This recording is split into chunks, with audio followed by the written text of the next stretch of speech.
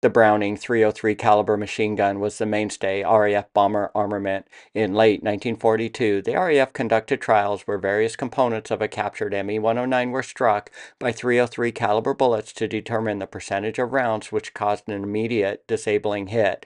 The intent of this video is to review the results of that study and address what part of the Me-109 should an RAF Lancaster bomber gunner target.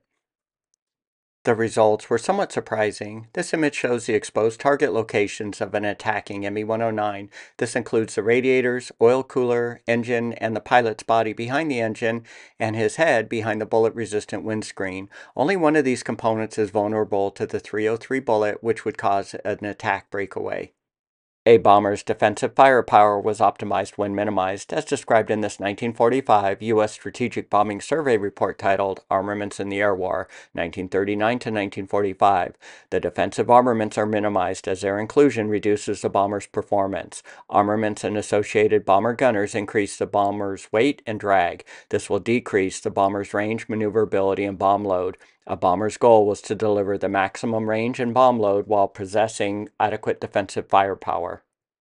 This chart lists the 3 goals of bomber gunners from a 1946 National Defense Research Committee document on World War II aerial combat topics. In order: keep your own aircraft from being shot down, keep other bombers in the formation from being shot down, and lastly, shoot down enemy fighters. So, the bomber gunner's main goal is to get the fighter to immediately break off the attack.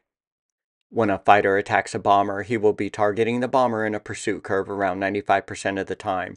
This page shows a fighter flying a pursuit curve attacking the bomber from the side, from a 1944 Bomber Gunnery Crew Manual. The fighter aims ahead of the bomber, accounting for the proper lead. These are difficult shots since the fighter pilot and the bomber gunners initially account for large leads and deflections, respectively.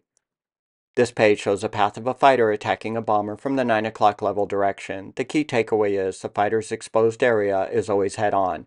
U.S. bomber gunners were trained to only open fire on fighters attacking in a pursuit curve and within a 600-yard range, as described in this 1943 Bomber Gunner Manual.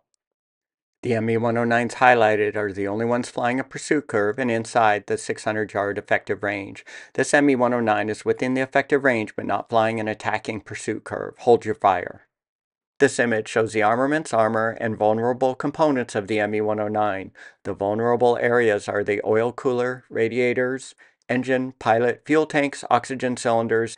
The oxygen cylinder, self-sealing fuel tank, and pilot's body are all shielded from head-on bullet strikes by the fighter's engine cowling, engine, guns, instrument panel, ammo belt, chutes, and boxes. The pilot's head is protected from head-on bullet strikes by a 2.25-inch thick bullet-resistant windscreen, like seen in this image, and installed in the Me-109's windscreen framing. The windscreen is roughly 45 degrees from the vertical, as seen in this image from a 1944 Air Ministry document on German aircraft vulnerabilities. The fighter's DB-601 inverted V-12 engine is highlighted here, and the fighter with the nose cowl removed.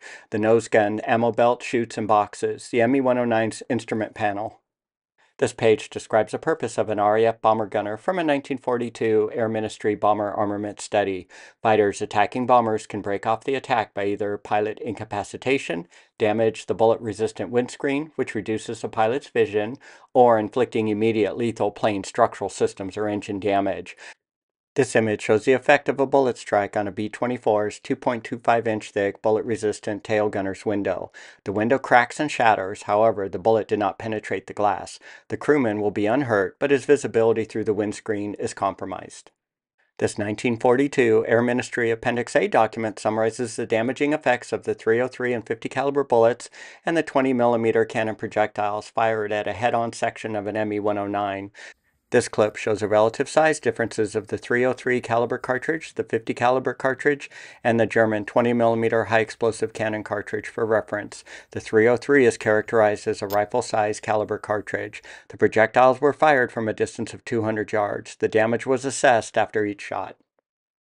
Immediate damage is defined as damage causing immediate breakaway of a fighter attack. This could be due to lethal aircraft or engine damage, incapacitation of the pilot, or pilot losing vision by bullet-resistant windscreen cracking or shattering.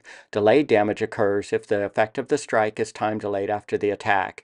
This may be due to a damaged radiator or other vital engine systems. This page from a 1943 A36 evaluation report indicates the Mustang's liquid-cooled engine will stop working after 2 or 3 minutes if the cooling system is damaged. This table lists a vulnerability of the Me-109E model to head-on strikes.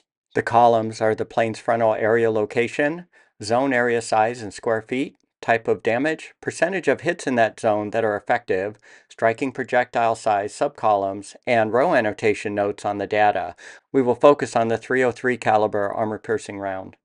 100% of the .303 armor-piercing bullet strikes on the pilot's 2.25-inch thick, half-square-foot size, bullet-resistant windscreen causes damage where the pilot's forward vision is compromised. The pilot will break off the attack, however, he is uninjured. 0.7% of the .303 armor-piercing bullet strikes on the Me-109's 9-square-foot engine head-on zone would ricochet off the engine into the windscreen, again causing damage and loss of pilot vision. 1% of the .303 armor-piercing bullet engine zone strikes will injure the pilot. This is likely due to the bullet passing above the engine and guns, but below the bullet-resistant windscreen, like the zone shaded in this image and in this image. The bullet will pass through the instrument panel and strike the pilot. The Me-109's engines are immune from the .303 armor-piercing bullet strikes that will cause immediate engine shutdown. That's not the case for the armor-piercing 50 caliber or 20 millimeter projectiles. 100% of the .303 armor-piercing strikes will cause delayed damage if the 1.5 square foot frontal area exposed radiator is struck. Delayed damage will not stop the fighter from pressing home the attack. If firing at the Me-109's entire 31 square foot frontal area, 2.3% of these hits would cause an immediate fighter breakaway by loss of vision or incapacitation of the pilot. Based on this data, the RAF bomber gunner should aim at this shaded zone here. It's the only vulnerable area which would cause the fighter to immediately stop the attack. This page outlines discussion points regarding RAF bomber armaments and provides some thoughts on tactics. A bomber must be armed enough to fight its way to and from the target. If a fighter breaks off their attack, then this goal has been achieved. Daylight attacks occur while the formation is taking advantage of the mutual protective fire of the combat box.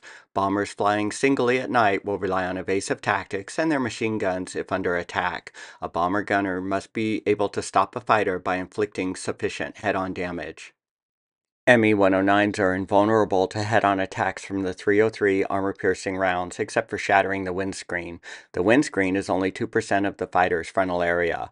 Only 2% of the .303 armor-piercing bullet strikes on the fighter's frontal area will cause an immediate breakaway. This value increases to 6% if the bullet strikes are 50 caliber armor-piercing. 50 caliber armor-piercing strikes are 3 times more likely than .303 armor-piercing strikes to cause an Me-109 to terminate its attack. The report goes on, at the start of the war, RAF bombers were equipped with .303 gun-powered turrets, which were the best bomber armaments of the world. This was countered by German fighters adopting self-sealing fuel tanks, bullet-resistant windscreens, and armor, which rendered them relatively immune from the .303 small arms fire. Key channel takeaways. As a bomber gunner, always aim for the attacking fighter's vulnerable region, which gives the highest probability of an immediate lethal strike, not a delayed lethal strike. A .303 armed Lancaster bomber gunner should target the bullet-resistant windscreen to get an immediate lethal strike. Don't aim at the fighter's engine, radiator, oil coolers, or any other part of the fighter. 50 caliber armor-piercing strikes are 3 times more likely than .303 strikes to cause an Me-109 to terminate its attack. If you found this Me-109 head-on vulnerability to the .303 cartridge evaluation review interesting, please consider supporting the channel by liking, commenting, and/or subscribing to World War II U.S. Bombers.